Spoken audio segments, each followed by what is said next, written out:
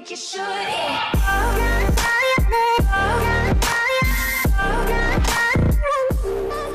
As much as I like the new Bastion changes, and I think Blizzard is headed in the right direction as far as reworking Bastion goes to make him more viable at every level of play, I do not think the current Bastion can actually leave PTR. He is far too broken, not only at lower ranks, but at higher ranks as well, to actually see live play. He will ruin the competitive experience. This video is sponsored by Haste. Try it now for free with the link in the description to improve your connection to online game servers. Say goodbye to lag and high ping because Haste helps to improve these problems. Check it out, link is in the description. So back to Bastion. We all know Bastion right now isn't in the best state at higher ranks. He doesn't see any play, and when he does, it's used as a cheese strat and usually does not work. At lower ranks, Bastion is kind of an OP powerhouse from what I've heard, you know. And at ranks where people don't know how to deal with him, he can actually stomp games pretty hard, much like Torbjorn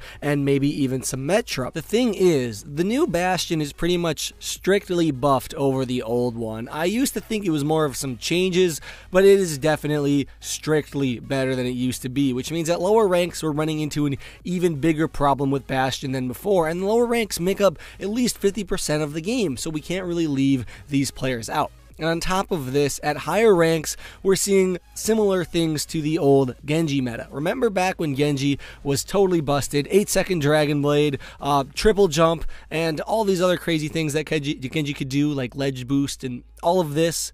Yeah, Bastion is kind of like old Genji. Whichever team has the better one is going to win the game. That is how powerful the current Bastion is on PTR. And normally I'd say, you know what, this is fine, this is okay. I'd like to see it go live, I'd like to see pro players play it, and then Blizzard can make these changes, you know, and revert these changes later. However, this isn't as easy as it may seem either. You see, if you look back at how often Blizzard reverts changes or nerfs someone after buffing them, it takes them a long time. A really long time. Remember, Diva was busted for like ever. Roadhog's hook was busted for like ever. There's been a lot of things that haven't really been addressed still. Blizzard takes a long time to do things. They like to take their time with their decisions and really think them through, which is why I really don't think this Bastion should go live, because if this version of Bastion hits live servers, he will single-handedly take over the competitive scene, and it will be a long time before we see any nerfs that put him in a good place. Either Blizzard will try to nerf him too quick and they will over-nerf him, or maybe not even nerf him enough, or they will just simply take too long to figure out a change that is appropriate for him. I think they should find a change that is appropriate for him before they send him to live servers, and I don't think new Bastion should go live at the start of this next season. I just don't think it's a good way to start off the season with a hero that is this impactful. And speaking of how impactful he is, I guess I should go over what exactly makes him OP. I've talked about it in the past, you know, all of his changes up to now make him kind of a tank. And I'm not making that joke because of his ult. When he's just in sentry form, he's super tanky as well, and we can't forget that he is like the highest base DPS in the game. That combination, the only downside to that is a lack of mobility, and even though a lack of mobility is admittedly a huge downside, when Bastion's team protects him by placing shields near him, having a Zarya nearby, having healers on him, it makes it so the enemy team needs to really commit to killing the Bastion before they can do anything else. They need to commit over 2 people to kill the one Bastion, because there's not really any good counters to him right now. He's just really powerful. And if the enemy team is protecting the Bastion, you're easily going to need to commit your entire team just to kill him sometimes. And that just doesn't seem fair. 6 people to kill 1? And the thing is, you don't even have a guaranteed kill on him all the time. I talk about how he has a lack of mobility, but they basically buffed his mobility by allowing him to heal while moving. The ability to heal while moving and through damage is definitely a mobility buff, because before, if he was getting shot and he was low, he'd basically have to stay in sentry mode and try to win the fight, or just stay in one area and kind of strafe. Now he can move to cover while healing, and it does definitely kind of, in a way, increase his mobility. It increases his effective mobility. So the one downside Bastion has isn't even a huge downside anymore, which is kind of crazy. Even the heal alone is crazy. If we ignore the fact that he can use it while moving,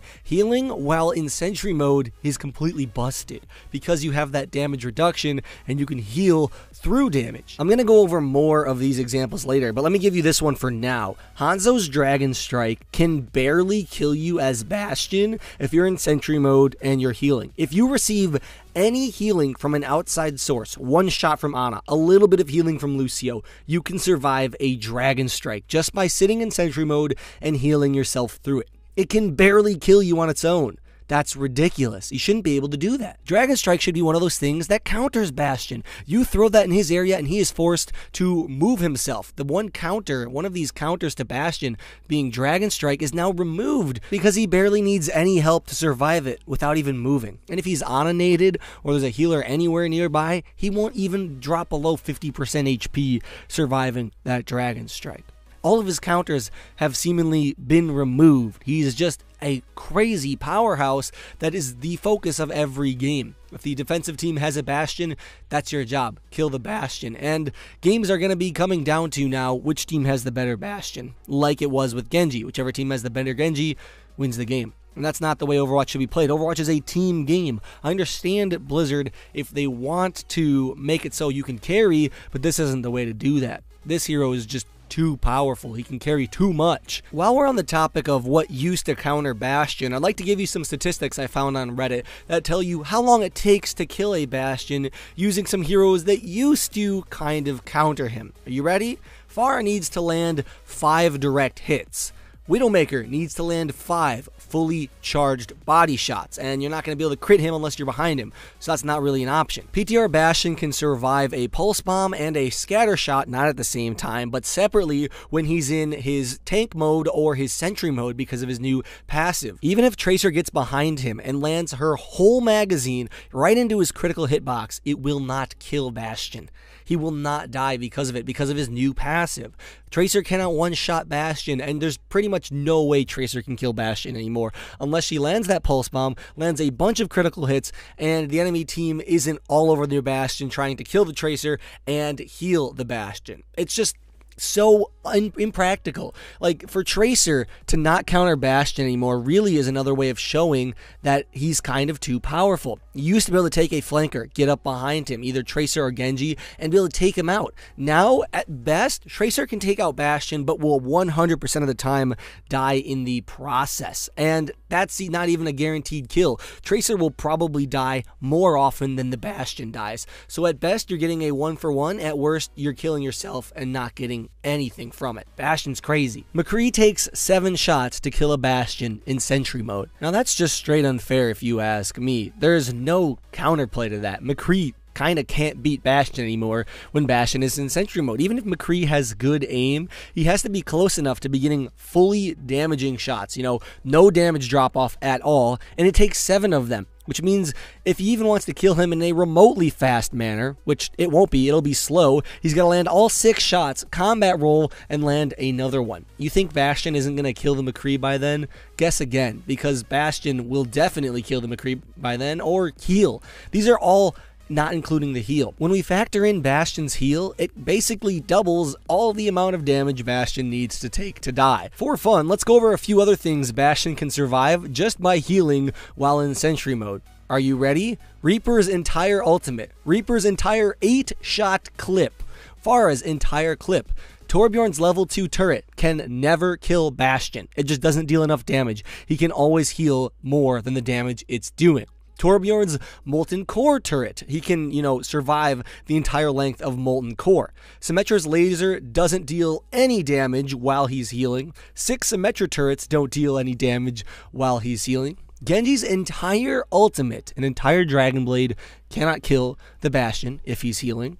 Soldier's entire clip plus rockets, Tracer's bullets, Tracer's ultimate, McCree's ultimate, Zarya at 100 charge, firing her entire clip. Junkrat's, you know what I'm saying here. I'm not going to list these off forever. Nothing can kill the new Bastion. If you thought that was bad, you haven't even seen Bastion with Nano Boost now, where he gets 70% damage reduction. It actually, I think, was 85% for a while, because he gets 50% from Nano Boost and 35% from his passive. However, Blizzard actually lowered the cap to 70%. That's still crazy, though. 70% damage reduction is not something that should exist, because it actually makes you unkillable. Bastion doesn't even need to heal. There's basically nothing in the entire game that will kill a nano boosted Bastion while he's in Sentry or Tank form. An entire self-destruct from D.Va can't even kill a nano boosted Sentry Bastion if it's right next to him. If that can't kill him, nothing can. And this is without heals once again. Once we factor in the fact that Ana's heals are still admittedly insanely powerful, Bastion seems like a pretty powerful pick that should always be picked on defense.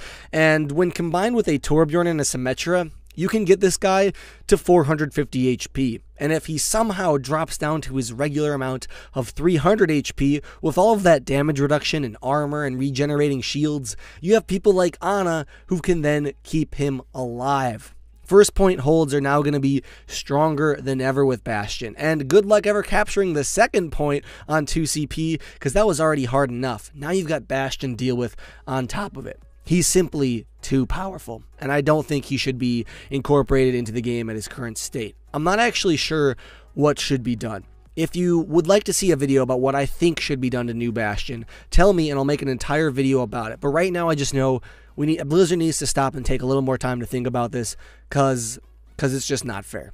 Tell me what you think down below. Be sure to leave a comment, and tell me also your favorite topping on pizza, because I'm hungry again. And then once you're done with that, click the video on screen, because that will then get you a free pizza. I'll see you guys all later. Have a good one. Lone Hawk out.